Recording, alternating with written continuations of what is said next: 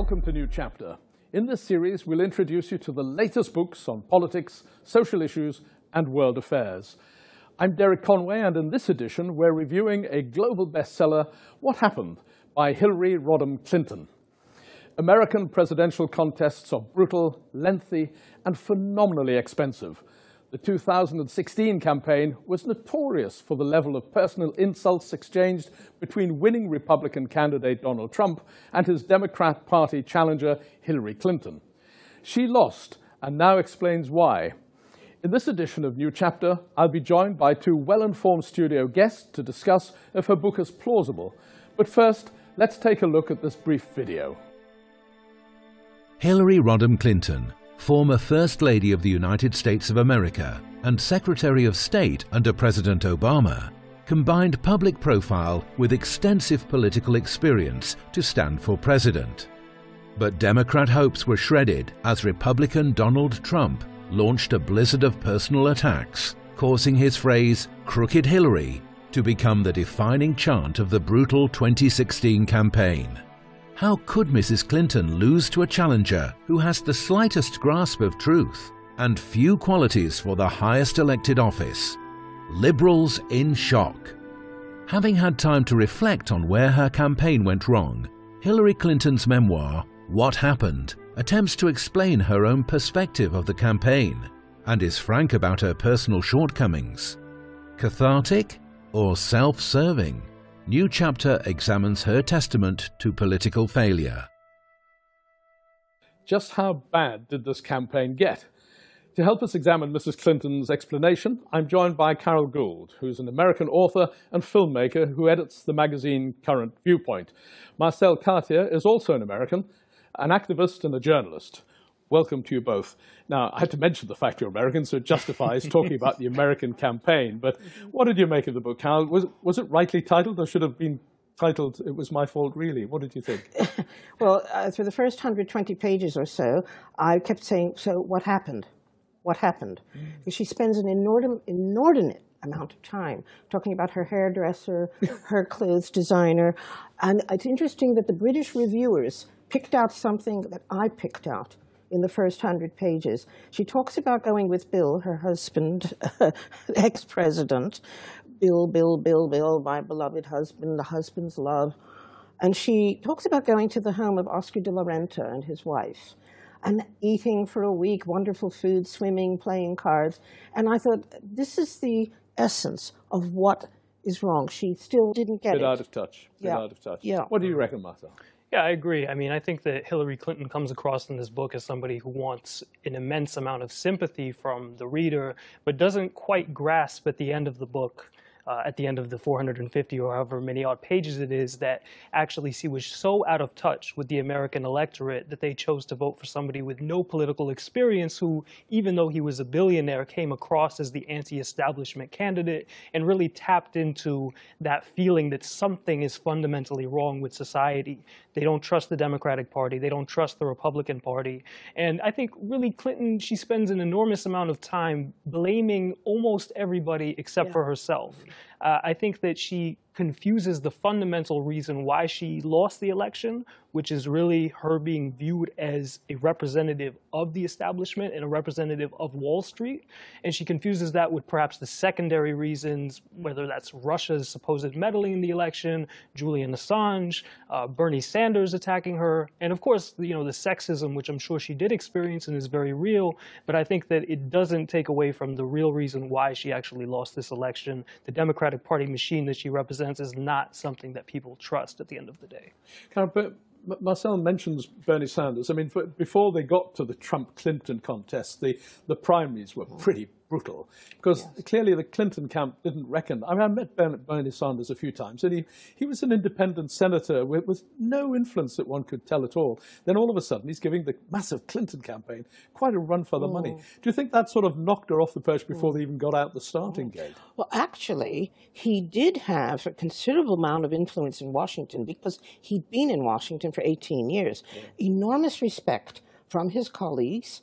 Republican and Democrat, and he crossed the aisle. He got on extremely well with Republicans. He could garner their interest and their support on certain issues. And Bernie had also been elected, because I had a house in Vermont. He'd been elected mayor of Burlington several times, a Jewish socialist from New York, but in a fairly conservative state. For Vermont, didn't he? Yes. He wasn't a Democrat. And yet a socialist. Yeah. And Vermont's a fairly conservative state, often elects Republicans. He was then a congressman, a wonderful constituency congressman. Even Republicans respected his devotion to his constituents. Yeah. And then he became senator and he was reelected. So he had a lot of influence and experience in Washington. What I found irritating in the book, even if I had been a right-wing Trumpster, is the way Hillary Clinton kept dismissing Bernie throughout the book as an insurgency, and almost like a pest, like, oh God, how dare you? Yeah, and she just never got the fact that there were blue-collar people who, in the primaries, voted for Bernie. Do you think, Marcel, that she'd just become too regal? I mean, she'd been first lady with her husband had been president. They loved wealth. They liked mixing with wealthy people. Had she just become too grand? Yeah, perhaps. And you know, maybe she herself, you know, continues to see herself in this very progressive vein. But, you know, a lot of activists who I know in the United States were very dismissive of her, for example, saying that, okay, now I support the LGBT rights movement when she had opposed it before. Right. Or, you know, bringing people, mothers of those who had been killed by the police up on stage with her and saying, I support the Black Lives Matter movement, when in the 90s she was referring to young black males as super predators. We'll come back to that. But here's what others say about this book, and let's also take a look at an extract from the author herself. This book is not about Hillary Clinton. Not really. It's about power. It's about what you have to believe if you believe that an adequate response to the present moment consists of trusting the experts, recalibrating the political computer, and returning the Democratic Party to power. Opponents of Clinton won't be swayed by a word of this book, and her supporters can only be disappointed. It's far more vivid than her bloodless campaigns and reveals how poorly she let them down. As for me, I'm sure I'll keep replaying in my head for a long time what went wrong in this election. As I said in my concession speech, it's going to be painful for a while. None of the factors I've discussed here lessen the responsibility I feel or the aching sense that I let everyone down. But I'm not going to sulk or despair. I'm going to do everything I can to support strong, democratic candidates everywhere. If you're reading this book, I hope you'll do your part too.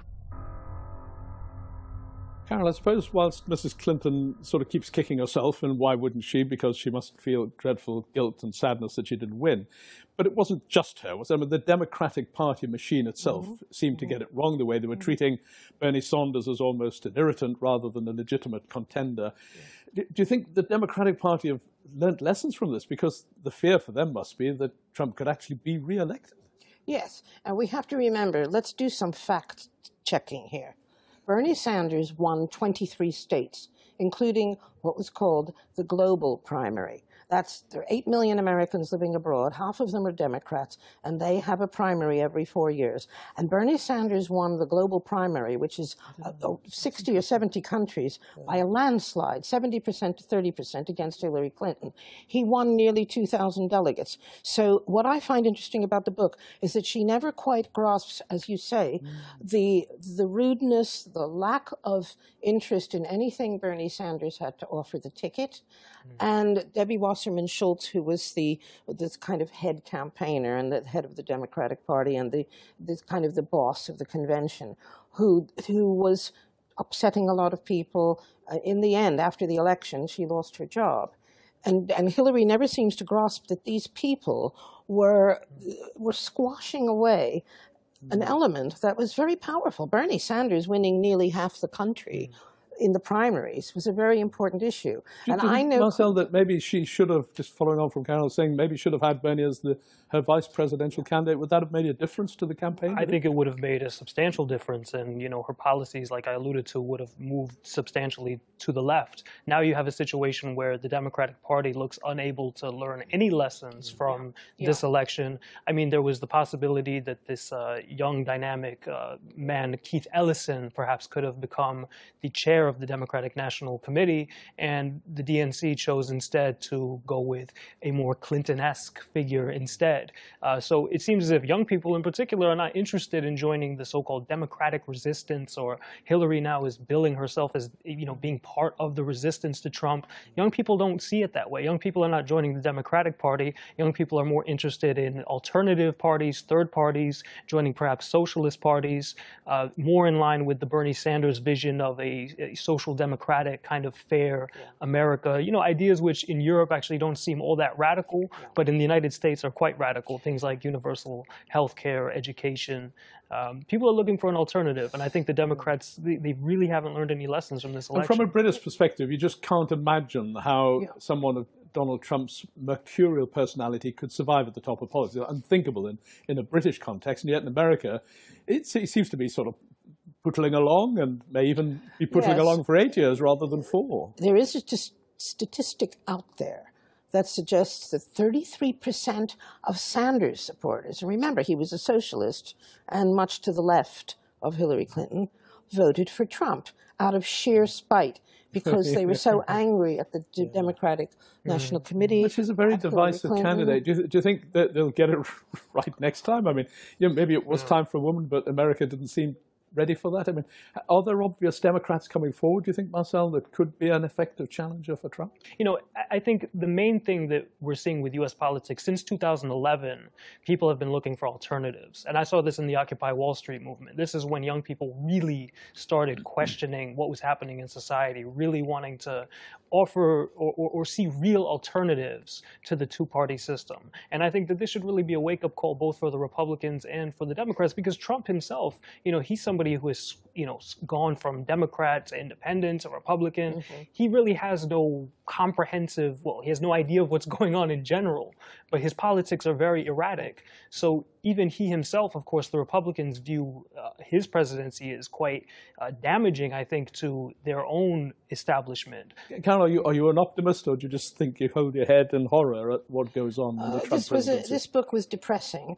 Near the end, what really got me was something that shocked me on election night, which is that 2 a.m, she sent John Podesta out to talk to this enormous crowd at the Javits Center, convention center.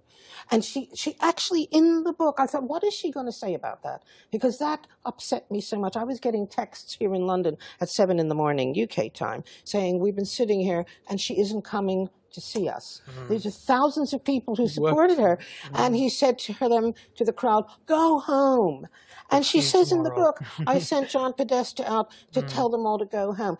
She didn't get it, even that night. You don't do that. If Bernie had lost, he'd have been at the Javits Center with his wife, middle of the night, and said, thank you, thank you. And I thought that was so arrogant of her. And throughout the book, she has more hairdressers and more dress designers and more managers of this and managers of her house and housekeepers than I think Her Majesty the Queen has. That's a very interesting point to draw an end to it, because I'm afraid that's all we've got time for.